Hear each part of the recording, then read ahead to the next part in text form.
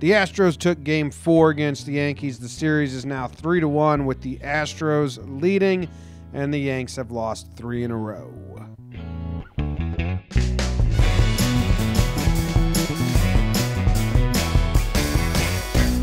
What's up, everybody? Thank you for tuning in to Talking Baseball. A little different episode. Jake is in Vegas. He's in Nashville, which his girlfriend keeps using the hashtag NashVegas, which is why I said Vegas, but it's just Nashville. He's in Nashville doing something. I think his girlfriend's 5-year reunion of something. We recorded this game recap for our Yankees podcast, Talkin' Yanks, last night. And the difference between the two podcasts is always that Talkin' Yanks is for a specific fan base that wants to commiserate with people. So we record it when the emotions are at their highest, so people can feel the same. Talking baseball is, because it's more, we try to cover everything that's going on. It's not as emotionally driven. So usually we wake up the next morning and we try to be rational and have more thought out reactions and emotions. Problem is, game yesterday was brutal for the Yankees. Jake's in Nashville. We were up till 3 a.m. recording it. To think we were going to wake up this morning and just rehash everything, it just felt like, what the fuck are we doing? Why would we do this to ourselves?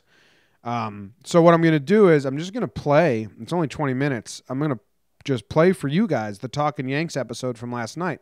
Now, if you have no interest in Yankees fans crying and being emotional and depressed and me being in a sad, depressed state, don't listen. Jake thinks a lot of you might get a kick out of hearing how sad we are since you've spent a lot of time with us this postseason, and we've given you episodes every day. I didn't want to not give an episode, but also there's not much else to say. Whenever we record these episodes on the brink of elimination or elimination, I never listen back because I'm embarrassed about how emotionally invested I allow myself to get into a game that breaks your heart. I mean, for everyone besides one team, it breaks your heart. So yeah, I probably feel a bit, I guess, just embarrassed or ashamed, but not really, because I get it, but I definitely don't like listening back to it. So enjoy it if you want. I will say this, it's Talkin' Yanks, so we don't mention anything about the Astros. Astros are really good, and they have taken advantage of every opportunity that is given to them or they get for themselves, which is the opposite of the Yankees, leaving everyone in scoring position. The Astros have converted on every chance. Obviously, their starting pitching is really good, but their bullpen has showed up, and I hope that the national media starts giving those arms, Joe Smith, Will Harris, I hope they start getting some credit, and the storyline doesn't go into the next series, if it's the two of them, if it's the Nationals and the Astros, about how, great starters, terrible bullpens, because this Astros bullpen just showed up big time in the championship series. So it would suck if they go, unnoticed just because people like sticking to the narratives. But it's definitely starting pitching driven for the Astros, and they have Verlander tonight versus Paxton, and all hope is lost on our end of things, and you'll hear that. I'll run some ads, which I said this on the Talkin' Yanks episode as well. Thank you guys for sticking with us through this ads. We never had ads because we were never big enough for ads for a long time. We used to record this on our computers, whatever. Never had ads. We got signed with an ad agency, and as we build up our portfolio and start growing and trying to figure out what works and what doesn't work, the easiest way is to insert these kind of pre-recorded commercial ads. It's a bridge to a different destination where Jake and I are reading the ads and having fun and making content out of them.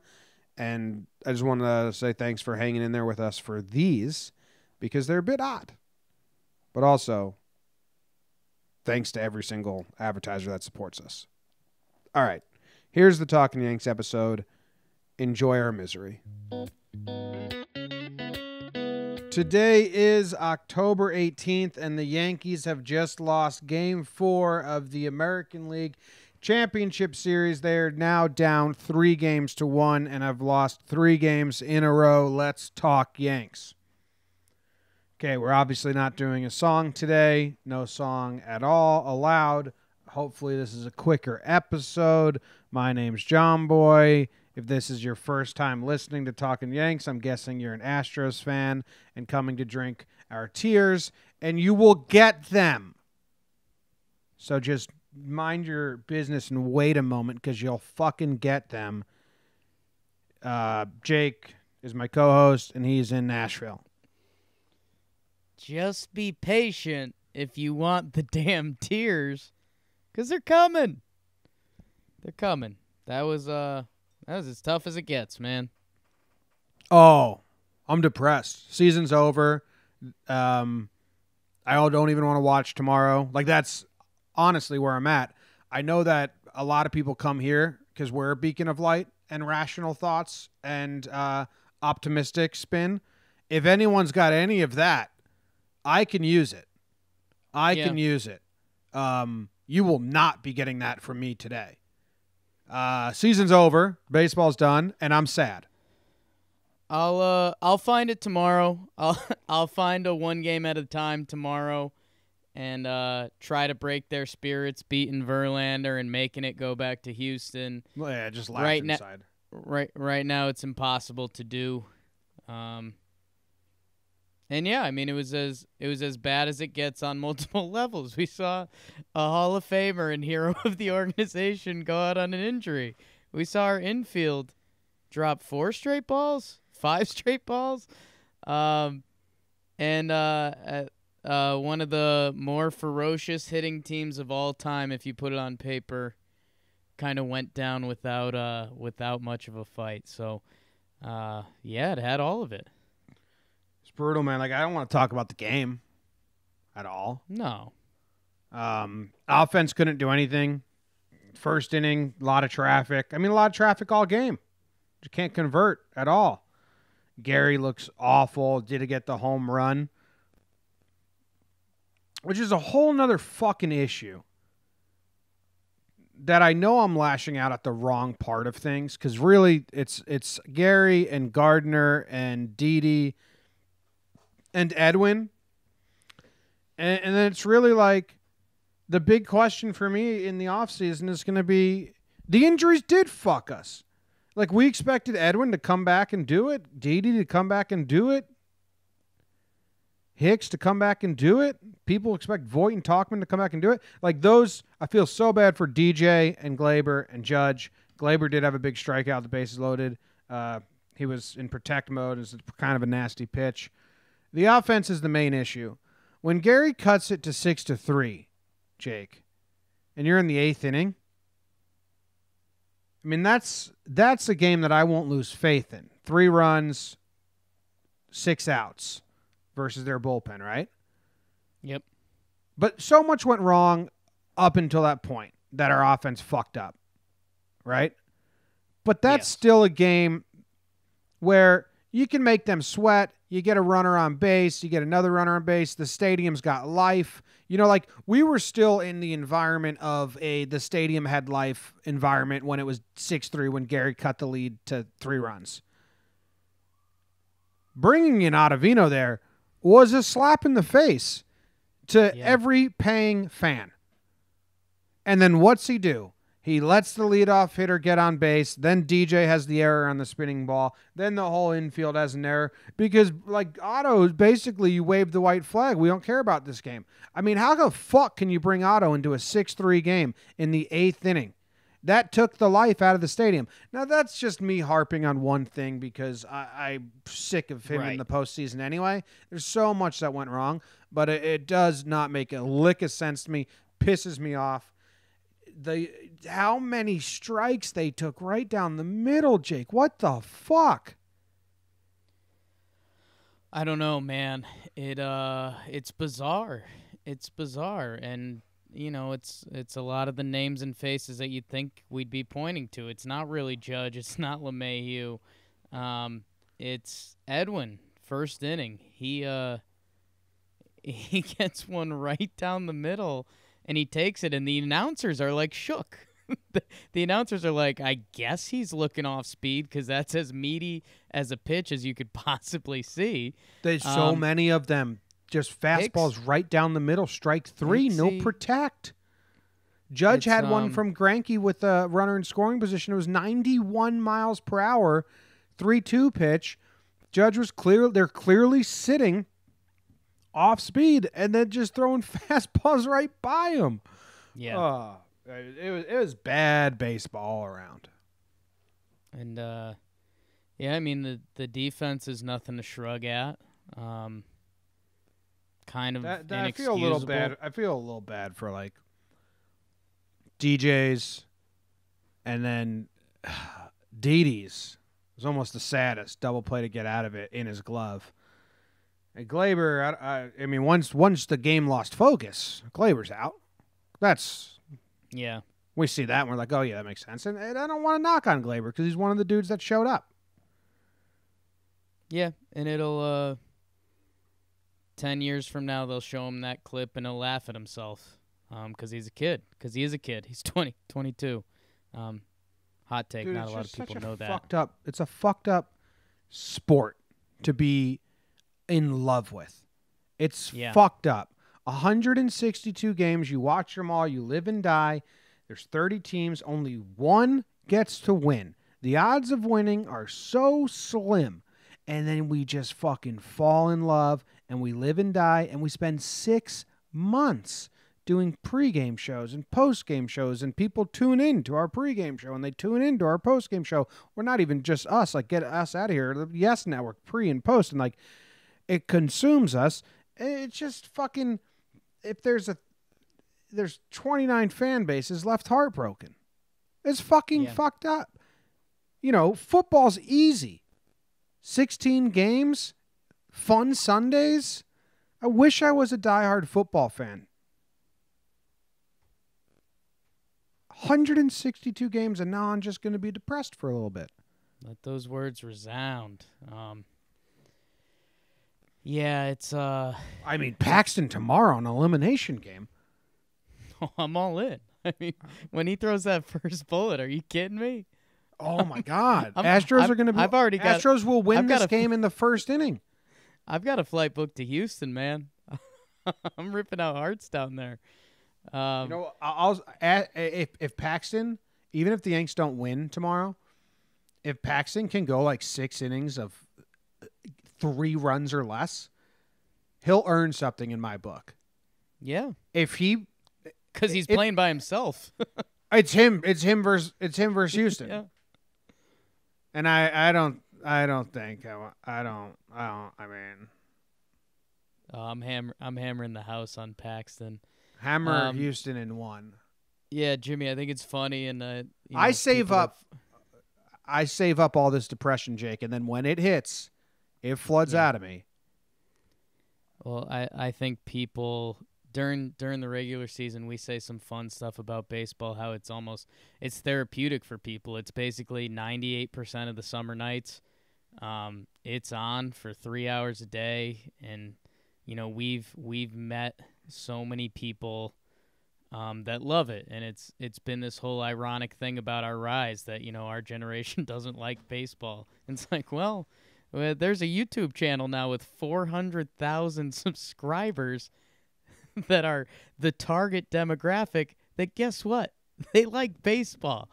And it really is sick that and Jim, I mean, even if I try to make the glass as full as it could be, if the Yankees were to pull off some miracle that you and me are in some magical place that we can't even imagine right now, imagine being a Houston fan. No, I mean, you can't do that.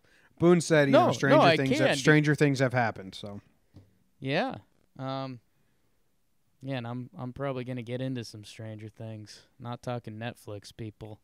Yeah, I've been accused of being high and drunk for the last 4 hours, so I might as well go get high or drunk. Yeah, exactly. The CC thing, man. That was No, I mean, I don't even. That's like truly really sad. He won't be remembered for that. We'll be able to push that aside. I just feel really bad for him. It was bad managing by Boone. I mean, CeCe's in there with two righties with the bases loaded, but Boone's already thrown in the towel because he threw in the towel when he brought in Otto. Well, the fuck isn't Johnny Lasagna in Boone? You have CeCe out there versus Springer and Brant. Oh, no. Who was he play? There's two righties with the I think bases Bregman loaded. and Gurriel. It started Bregman with and Brantley, I Gurriel. think. What are you doing, Boone? He went fucking Dave Roberts on us, just froze. Like, why is CeCe out there? No, stupid. And then, I mean, it sucks that CeCe got hurt. And, dude, the fact that CeCe, I mean, he was so hurt, and he was like, let me throw a pitch. Let me see if I can do it. You just got to love CeCe Sabathia, man. What a team player. And they threw that one pitch, and it was so sad. And it was like, oh, my God, he's done. Yeah, and he's I don't know. You say this isn't part of the memory. I think this is part of the memory that he gave it everything to the end. And I mean, he the pitch before that, he got a ground ball to second, just got booted. He gave an incredible effort. I think he got a full inning, outside of some defensive misplays. But yeah, it's a brutal sport. Triton in the chat said, "Feel like Boone losing all the goodwill from the regular season." I mean, I think the reason the Yankees are losing is because the offense has done nothing, and they are facing really good pitchers, but they've had each of these pitchers on the ropes. On the ropes, so many opportunities. And it's credit to the pitchers for getting out of the jams, but it's also like the offense. And so, like, I do think Boone, like, there's some questionable decisions with Otto and shit. And today I thought he fucking really fucked up that one inning, but we were already down 6-3, and the offense already dug the hole. I don't really blame Boone that much for what's happening at all, really. I mean, the offense went dead. That was my argument during the season. Like, hey, Boone looks like a genius when Gio Urshela gets the call from AAA and hits 320. And now the bottom 2/3 of our lineup, 6 guys, are basically minced meat. And yeah, Boone doesn't look like a great manager. It's shocking. Yeah, I mean, I think he looks fine. I think they're just not hitting. Exactly. That's it. If those guys were all hitting, he'd look like a good manager. They're not hitting, and now people are wanting to question things. Yeah. I think Stanton goes on the IL. Why even bother, right? Either IL or Kirk Gibson. No middle area. Should have pinch hit for Edwin at one point. Yeah, I mean, you might see him in the DH spot tomorrow. I don't know. Sad, man. Let me ask you a question. Yeah. They come out, Paxton shoves, they beat Verlander tomorrow. I mean, you think I'm going to allow myself to... Well, no, and that's why having an imagination is a thing. That happens. Do you think you would believe in this team? No. Okay. It would jump from 0% to 5.7%. Oh, I'll take that all day, baby. Nah, I mean, it's impossible. It's not impossible, but it's one of the tougher tasks. It's not impossible. No, it's not impossible for me to grow either. I just have to pay a lot of money for surgery and hurt myself. I don't know if those are in the same boat. Yeah. They're similar. Kinda. Did we reach 20 minutes yet, or at 15? So we do 20 minutes. Anything else, Jake? I don't know. I'll be locked in tomorrow. I'll be telling myself if we get Verlander and we make him have to go back home that, make him squirm. Make him squirm. Right now there's been nothing to think of that. In theory, this game is probability and statistics, and you'd think one of these fucking bases loaded at bats, somebody could break their fucking bat and hit in a single that scores 2 runs. But that's what with that Gary at bat. I would think I was live on Periscope, but I was saying when he went down 0-2, I said the only way this works out good is if Gary chases that slider low and away and just throws his bat out, just bloops it over the first baseman's head. I mean, that's the best case scenario, the way he's swinging and all that right now. So didn't happen. Yeah. Hicks struck out, taking a fastball right down the middle. Glaber struck out, taking a fastball right down the middle. Gardner struck out, taking a fastball right down the middle. Judge struck out, swinging at a fastball right down the middle because he was sitting off speed. It was incredibly easy to strike the Yankees out today. If you got to 2 strikes, all you had to do is throw a fastball right down the middle. Yeah, it's like me. It's like I was at that. It was similar.